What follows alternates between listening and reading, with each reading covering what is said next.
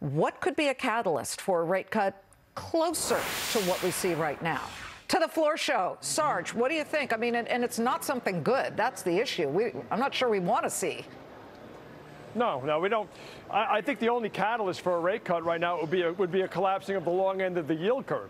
And you can't really credit the Fed, although I don't disagree with what they're doing right now. You cannot credit the Fed for a pop in housing markets because the 30-year pays more than it did 4 months ago. So over the last 4 months, mortgage rates have actually gone higher. So I think you actually have to credit the president's fiscal policy for a pop in the housing market. You have to credit lower corporate taxes for the increase in employment. You have to credit lower income taxes, federally anyway, for the increase in savings. Americans are saving a higher percentage of their income than they have in 10, 12 years. So I think this is where this comes from. What are we, about a year and a half post-tax cut? Some people are starting just Almost to realize that. Took some people some time to get the ground under their feet. Yeah.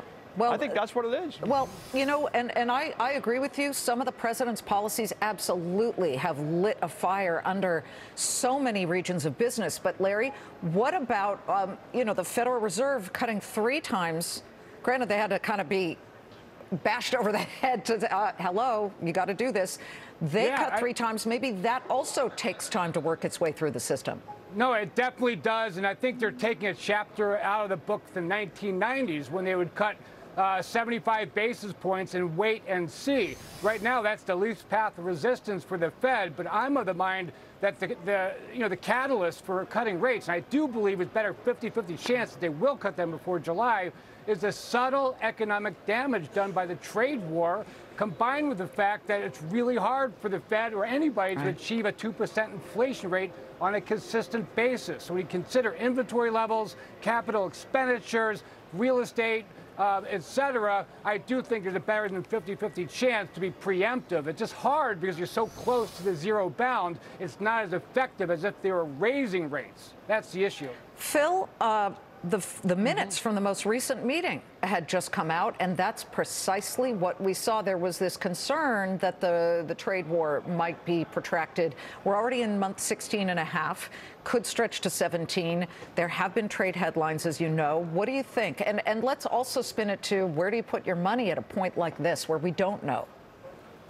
Yeah, I think the thing is you have to expect that something's going to get done because that's all the signs. But that is, on the other hand, the risk, right? And that's what the market is reacting to, headline versus headline. But there are more and more signs that that's going to get done. So you can't, you know, I would not play that they're not going to get the trade war done, or at least the first phase of it done at any time. You know, I think if you look at the big picture on the whole economy and the manufacturing number, for example, you bring that into play, it really shows you that some of the weakness that we previously had seen in the manufacturing sector may have been a one-off. And I think we're seeing that in a lot of places, not only here in the United States, but we're seeing that in China, for example. Some of their manufacturing data is actually getting a little bit stronger. So maybe that big slowdown was based on fear of the trade war. Good to see you guys. Sarge, Larry, Phil, we'll see you next time on our amazing original floor show. All right, up next, Silicon Valley.